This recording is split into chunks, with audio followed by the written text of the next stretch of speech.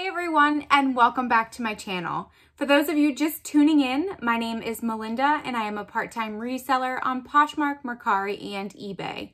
My username on those platforms and also Instagram is Tailored and Teal. Today I'm bringing you a video of what sold from April 1st through April 15th on Poshmark, Mercari, and eBay. And I did my numbers last night, and I'm not gonna lie, I was really tired when I did this. So hopefully the numbers are right. I'm not great at math. It's not one of my strong points. So don't come at me if it's wrong. Thank you. All right, so first off, we're gonna start on Mercari as always, and Mercari actually was really good these 2 weeks. So I had 7 sales.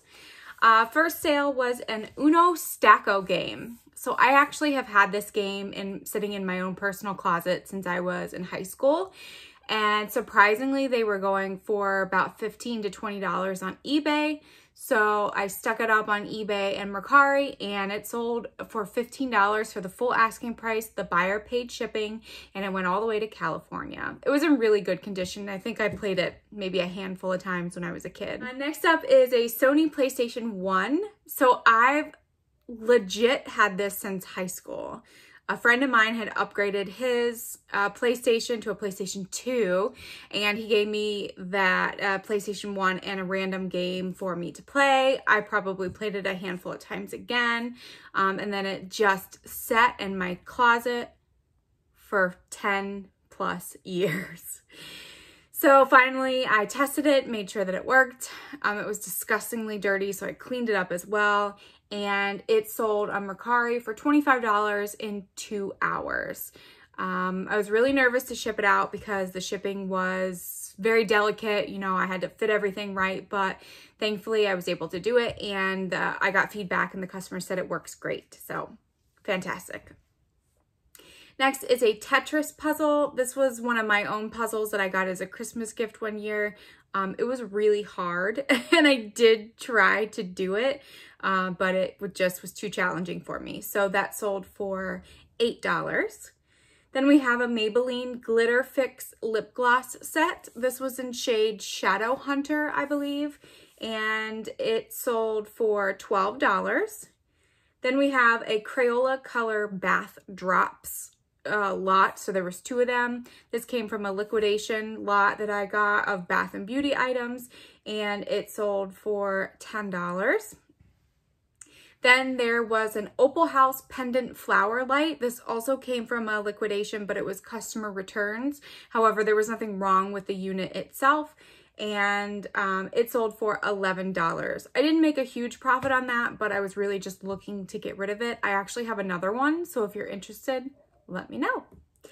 And then the last thing that sold from April 1st through April 15th was an Ed Hardy graphic scoop neck t-shirt. This was actually more of a tunic. It was very long, very fitted, and it finally sold for $9. So not huge profits, but there was 3 items that was from my own personal closet, so I paid no money for it, so that's great. So on Mercari, of those 7 sales, I made $90. There was a $9 fee because it's 10%. I did not pay for shipping for any of these. So it gives me a total of $81 and an average sales price of $12.86. Not bad. All right, so over on Poshmark, I had 9 sales. First up is a New with Tags Threshold Solid Brown Linen Panel Curtain Set. This was a set of 2. This came in that liquidation return lot, but there was nothing wrong with the curtains. They still had the tags on them. I had so much interest in these curtains on Poshmark. I'm not sure. Let me look. I'm going to look now to see how many likes there were. This item had 14 likes. I dropped the price numerous times during closet clear out. Finally, I did drop this down to $14 for a closet clear out. Someone sent me an offer for $10, and I came back and said, I'm so sorry, this is the lowest that I can go. And they did take that and accept it, and I was glad to see them go because they were very heavy. Thankfully, under the $5 shipping maximum that you could have. Next is an Obey Bail Bonds graphic navy pullover sweatshirt. This sweatshirt was really cool. However, there were grease stains all over it. but due to the fabric being a dark color, it wasn't as easy to see it, but as soon as I got it under my lights, I could see it instantly. I did try to stain treat it. It didn't work. This also had a lot of interest, and finally it sold for $10 during closet clear out. Then we have a Denim & Company Purple Aztec quarter zip fleece. I loved this thing, and if it fit me, I would have kept it myself. It sold for $21. Next up, we have an Athleta Fast Track light green racer back tank top. This sold for full asking price of $22. It even had a small rip that someone had sewed up pretty well, and it still sold with that flaw on it. Then we have a Lafayette 148 blue printed box pleated skirt. This thing was beautiful. It sold for $30. It was a size 14, so it was a great size. I had a really hard time describing it. I thought there was like a pinwheel pattern or even like a Dutch pattern, but I just ended up putting blue printed, and thankfully it sold. Next up, we have an Old Navy block heel peep toe mule in cognac, the color, and they sold for full asking price of $20. Then we have a Simply Vera Wang plush velour pajama hoodie. I actually purchased this or thrifted this for myself, but it was too big, so I put it up and it sold on best offer for $14. Then we have a J. Jill smooth fit cropped ankle light wash jeans. These also I purchased for myself, however, they did not fit. So they sold for $19, and that was an offer that I sent out to the customer. Okay, and then we have a Joy of Coloring Nature's Wonders coloring set. These were like 11 by 17 posters that you could color in yourself, and they sold for $12. This was actually a really hard item to ship because I didn't have a box long enough for it. I ended up using the game board boxes, the game board priority boxes, and that box was even too long, but it was a box that I went with. It felt kind of silly to send it in such a big box, but that's what I had to do. All right, so on Poshmark, again, 9 sales. I made $162 in sales. I had $34.20 in fees. I did give out 2 shipping discounts of $4.24, giving me a total of $123.56 and an average sales price of $18. Moving on to eBay. eBay, I had 27 sales. All right, so first up on eBay, we have a pair of LL Bean 100% linen favorite fit pull-on drawstring pants. These were a size 10. They sold via my promoted listings and also on my 15% off sale that I was running for $21.24. And this sale was a little confusing on PayPal. So the customer actually paid with an e-check, which I've never had anyone pay with an e-check yet. And apparently instead of paying for it with a credit card or debit card that automatically takes it out, they'll do an automatic debit from their account like an e-check, and it takes up to 5 days to clear, and this took exactly 5 days to clear. So PayPal doesn't recommend that you send out the item until it actually clears, so I had to wait for the payment to go through. Thankfully, it did not count against me because on eBay, it doesn't show that the buyer actually paid until that clears the PayPal account. So I explained it to the customer and said, hey, just wanted to let you know your e-check will clear, but it's going to take a few days. So you won't get your item until whenever that goes through. But she was very understanding and she said, no problem. I'm super excited to get them. And again, they sold for $21.24. Right, then we have a Cupio floral embroidered boho peplum ruffle tank top. This did not last long in my store. It sold pretty quickly, $13.50, and that was an offer that I sent to the customer. I think it was listed for maybe 2 to 3 weeks. Then we have an American Eagle Outfitters pullover wool blend Aztec print sweater. I was honestly surprised that this took as long as it did to sell. It was a great pattern, great material, but it did finally sell for $21.24, again with my 15% off promotion that I was running. Then we have a Fergalicious by Fergie Black Faux snakeskin heels. These were from my own closet that I don't know what I was thinking when I bought them. They were way too high for me, but they were super cute, and they sold for $8. Then we have a Tea and Rose. So it's tea, like a tea bag, T-E-A, the letter N, and then Rose, which is a Francesca's brand.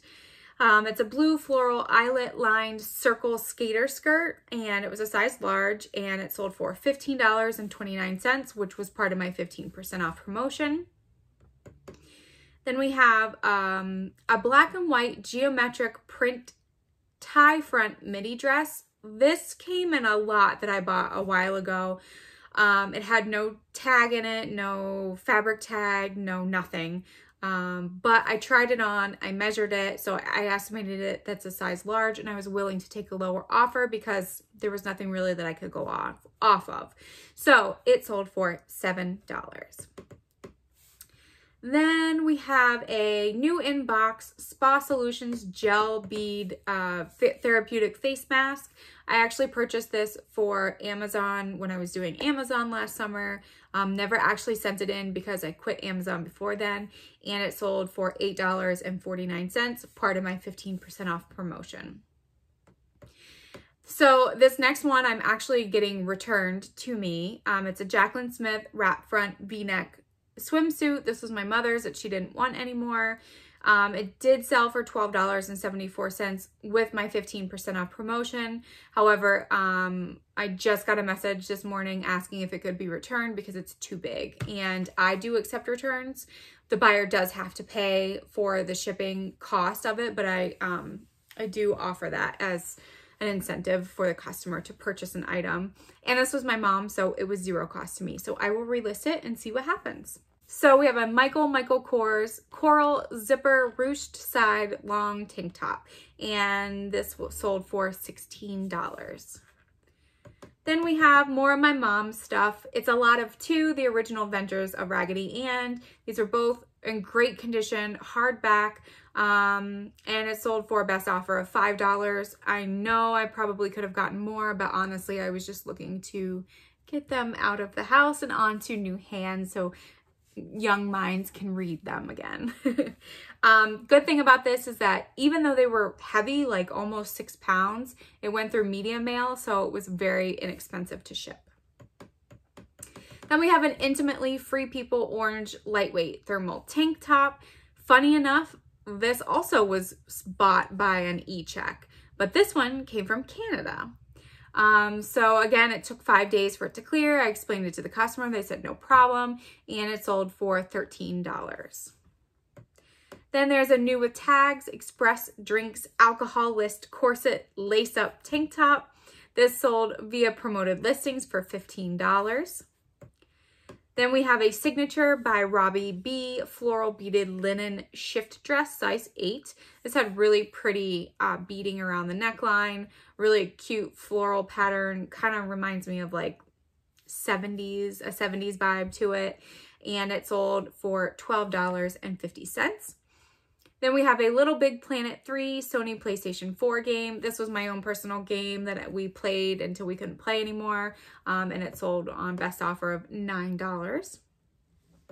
Then there was a Me exclamation point Bath Lavender Lullaby Bath Bombs. It was a 6 count, came in a liquidation lot, and it sold for $8.49. That was on a 15% off promotion. Then there's a J. Crew Factory City Fit Stretch Chino shorts that had like this really strange pattern to it. It was polka dotted, it was squiggly lines, it was pink, it was green, but it sold, and it sold for $13. You ever pick up something that you're like, why did I pick this up? This is never, ever, ever going to sell. This next piece is exactly that for me. So this is a Metaphor Gray Space Dye Split Back 3/4 sleeve blouse. It was a size medium. It sold for $11, and honestly, I was happy to even get that. I don't know if I was thinking that Metaphor was like close to Theory or Philosophy or one of those other brands, but that was when I was a rookie and I didn't know exactly what I was doing, or really I was just learning along the way. Then we have a vintage Glentex hand knit shawl. This was made in Japan. It was like a triangle oval scarf, really, really pretty. Did have some condition issues. It did smell very old and vintagey. So I did disclose that, and it sold for $10. Then we have a Pets Rock puzzle, 550 pieces. My fiance and I got this for Christmas. We put it together once. It was really fun. It actually didn't take any time at all, and it was a really cool puzzle, but I figured during this time it would be really nice to pass it along to somebody else that could use it while everyone's under quarantine, and it sold for $5.50. Then we have an Athleta purple athletic tennis skirt. This was a size small tall, which was interesting, and it sold for $12. It sold relatively lower because it had a small snag or a discoloration spot. I forget which one, but that's why I took a lower offer.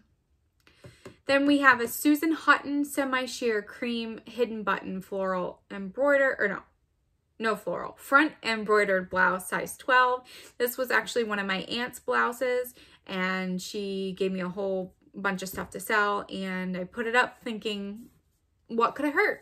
And it sold for $11.04 under my 15% off promotion. So these next pair of jeans are interesting, an interesting story at least. So it's Mother Denim, which is great. The Rascal Cuff in Orange Zest, which was more of like a goldish orange to me. And these were size 24. So I got these from ThredUp before quarantine happened, or when COVID started happening. And when I got them, they weren't in as great condition as I wanted them to be. However, I put them up for a reasonable cost, I thought. And someone sent me an offer for $35. And I believe these sold in a day or two. So I will try to find Mother in the future because it did go rather quickly.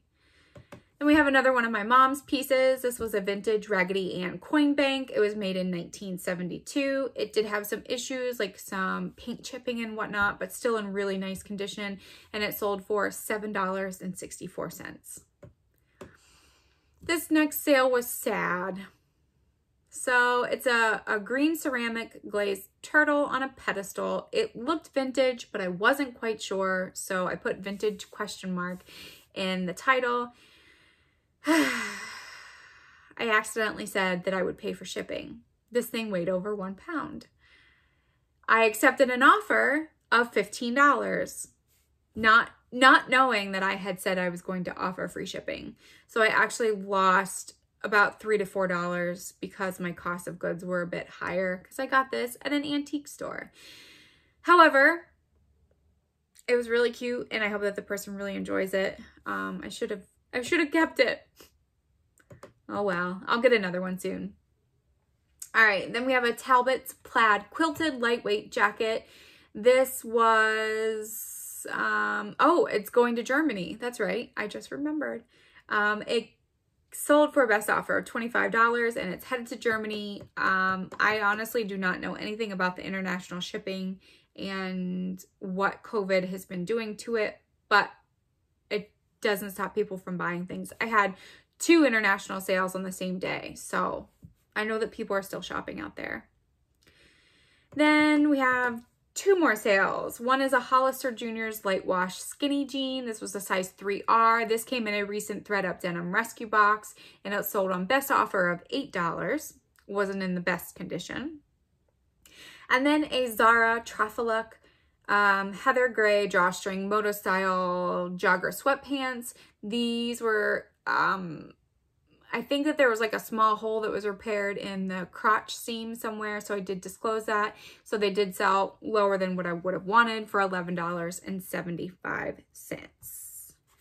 All right, so out of those 27 sales, I made $351.42 in sales. I had $63.63 in fees, giving me a total of $304.79 on eBay. and an average sales price of $13.02. I'm okay with that low average because I got a lot of things out that I didn't actually pay money for, so things that were given to me or my own, so I'm okay with that. All right, so total is $603.42 in sales, $94.07 in fees, and also the shipping discount that I include in there, giving me a whopping total for April 1st through the 15th of $509.35. So honestly, I have not seen a dip in my sales from COVID-19. I think that people were scared in the beginning of when people were being quarantined and locked down. But now I think that people have gotten their stimulus check. Maybe they got their taxes back as well. So people are buying, and as long as I'm having at least one sale a day, I'm happy and I can't complain. Thank you so much for tuning in to this video. If you liked what you saw, please give this video a thumbs up. And if you haven't subscribed, please consider subscribing. I would love to have you. As I said in my last video, I'm over 100 subscribers. So thank you from the bottom of my heart for watching me talk and seeing what's sold from my stores. And as always, I'll see you guys in the next video. Bye.